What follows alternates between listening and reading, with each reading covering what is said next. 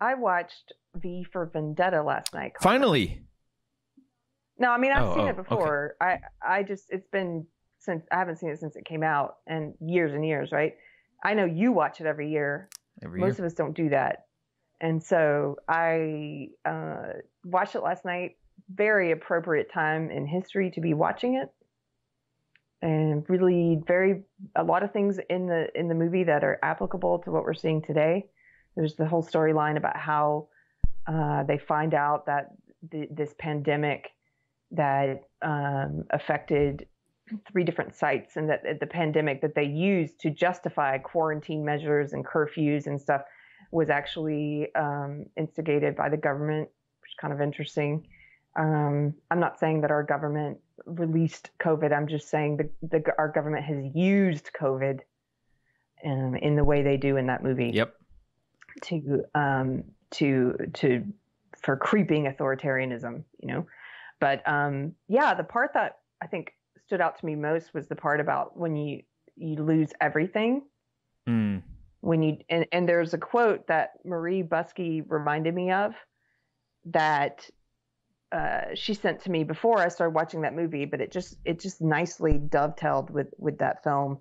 And it's a Solzhenitsyn quote, and it is let me just read this to you for a second because I thought this was really great. You only have power over people as long as you don't take everything away from them. But when you've robbed a man of everything, he is no longer in your power. He's free again. Yeah. And I had reason to think about that because, well, in the film, you see her, everything is taken from her, and she conquers her fear. She loses her fear, or she moves past her fear once she realizes that death, that there's something beyond death. That's something more important. That death is not something more important, and that whether that is truth, I would say it's truth, principles. Yeah. If you're a believer, I would say it's God. I would say it's principles. Yeah, there are things that are more important than all the things you fear losing. And the article I wrote, which is probably really different than yours, was sort of about how even though there's so many things, so they're in the process of taking free speech from us, and not just through mass purges on the mainstream platforms, but also through trying to eliminate any competitor or any space where we can go to and have free speech. Like Parler, they just took down. It's offline today. Yep. I think that even though that's just speech, right? And there's so much more that they have yet to take, that they can take, but you can still get to that place of not operating out of fear. You can still get there before all those things are taken. You just have to give up those things first. You have to choose to give up those things, or give up their power over you. That's what I mean. And so I tweeted something like that. And Jack Murphy, who, he wrote the book, Democrat to Deplorable, he said, I got over my fear about 4 years ago. And that's around the time it happened for me too, is once you've been through it once, when I was contemplating, when I was dealing with waking up to like what my old belief system really was, what social justice really is, and how evil I think it is. And it is a racist, sexist, collectivist belief system. And it is about censorship and control of people. It's authoritarian in nature. It is about violence, supporting violence, and justifying the means by looking at the ends. And in getting over the fear of speaking against it, there was a fear of losing my income, my career, my friends, in quotes, my friends, but actually some real people I thought of as real friends, sure. Friends, social circle, status, prestige, anonymity, security, all of these things. I had a fear of all of that. And what happened, and a lot of times people write to me now and they ask, they're like, I agree with a lot of what you're saying, and I see this, and especially liberals are like, I see this on the left, but I'm too afraid. And how did you get over your fear? Well, I don't really know the answer to that, other than just doing like work on yourself and trying to pursue truth. It was about 6 months for me. And I will say, I think what happened is that over those 6 months, I got to the point where I actually became more afraid of the consequences of not speaking truth. I became more afraid of what that was going to do to me and because social justice was, everything around me was getting worse in the world because of this belief system. I became more afraid of where we were going to end up if people didn't start speaking. And so I became more afraid of that than I did of losing all those things that you think are important. Yep. And so once you've conquered that once, I think it's easier to see it for what it is in other forms later. Not always. You're still I still see people. I still have fear. Of course, humans have fear. And it's just a matter of like not letting the fear own you, not giving that fear power over you.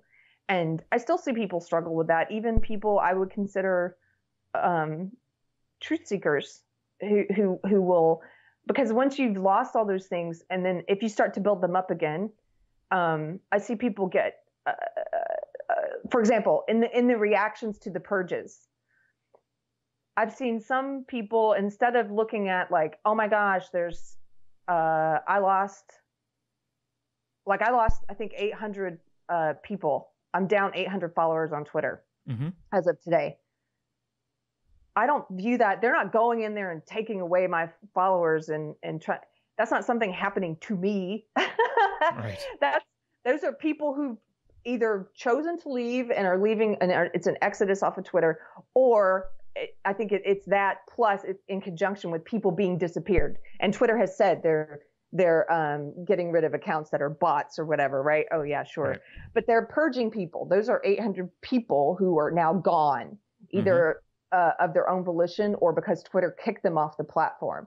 But I've seen some people who have maybe lost everything when they left the social justice left or left the woke cult, then gain a following and some amount of prestige or social status or what have you, who are now, it's almost like if you start to lay up treasures again and you've already lost them once, there's that temptation of letting them own you again. You don't want to lose them again. And so I've seen some people kind of reacting to it in this sort of woe is me way about like, they're trying to take away my followers and they're trying to take away my influence and my, and me. And it's like, dude, they have power over you because you put so much value in those things. Again, whatever it is you're building, your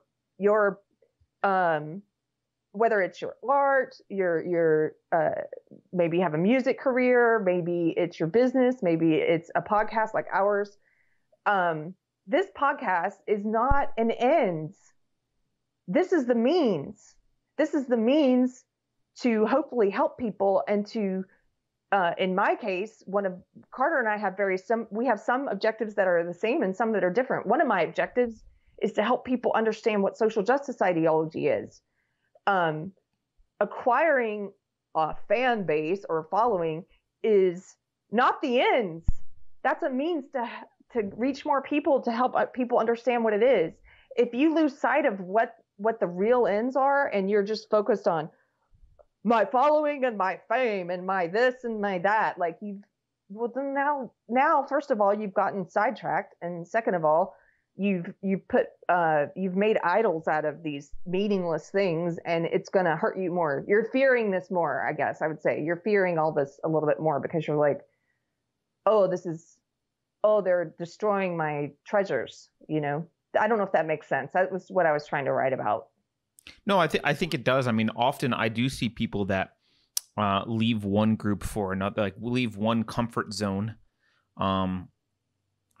And maybe they haven't done the full work that you're talking about of kind of letting go emotionally. But they end up in another comfort zone very quickly. Surrounded by, different things that they're afraid to lose. And I mean, I agree with you. This whole thing for me, I mean, when I started doing this podcasting, I literally had kind of no plan other than, well, I want to say what I'm concerned about with Western civilization and speak freely. And, you know, I had been working in Silicon Valley and I wasn't allowed to do that and continue working. So I was like, well, I guess if I want to speak my mind, that's all I'm going to be allowed to do because I can't do anything else. So it was never about I want to amass a certain number of Twitter followers. I mean, I'm not on Twitter really too much, or YouTube followers or whatever. But I think some people, it is easy to get caught up in that stuff. And I get it. And there is legitimate concern for it. I mean, if you're trying to reach people they ban you, that does affect your ability to reach people. I guess all I'm saying is people have to keep sight of the big picture and why you're doing what it is you're doing anyway. Right. And that will, if you're doing that, then they will have less power over you. Right. Because you won't be investing, you won't be focused in the wrong direction on the wrong things. Right. And you'll focus on what's actually meaningful and purposeful, and not on all these worldly, temporal things. Do you know what I mean?